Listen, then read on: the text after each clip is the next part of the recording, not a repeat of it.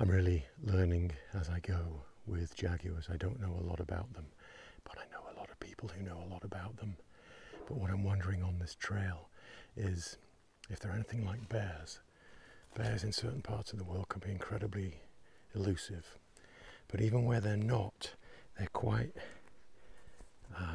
understanding, quite giving, quite patient, quite amenable in some ways. So when you're walking down a trail like this in bear country, sometimes in Alaska I've seen the bears will step off the trail if they hear a human being coming, and the second the person's walked by they'll come back onto the trail. So if that is the case with jaguars or mountain lions, pumas around here, then it's awesome. So I can walk a little bit.